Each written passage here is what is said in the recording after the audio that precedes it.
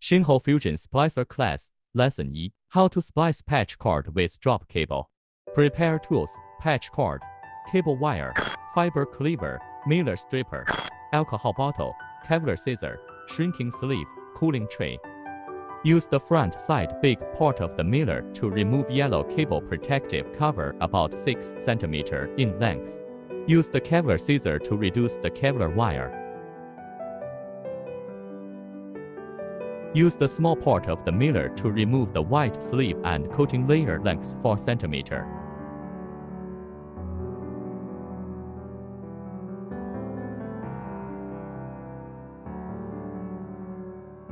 Clean the surface of the optical fiber with alcohol cotton.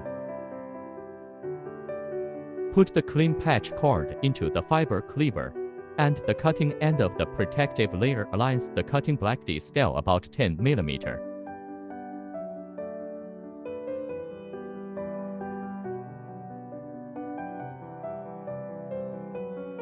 Put the cutted patch cord fiber in the holder of the fiber. Put the cable into the shrinkable sleeve. Use the cable stripper to remove the protective cable layer 4 cm in length.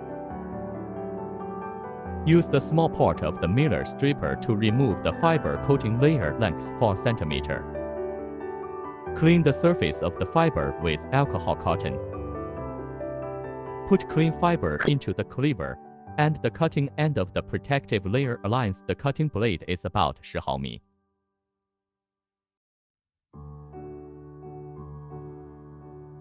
Put the cutted drop cable fiber in the holder of the fiber. Do not touch the end surface of the fiber when putting it in, and keep the fiber end face in the middle of the electrodes and the V groove. Press the set key to start fusion.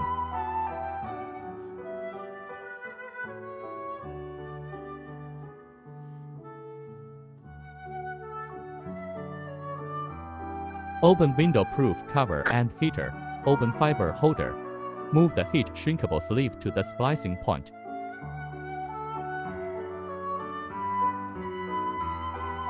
Put the fiber with shrinkable sleeve into the heater.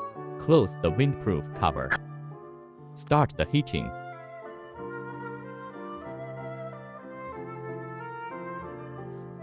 When heating light is off and heating is completed,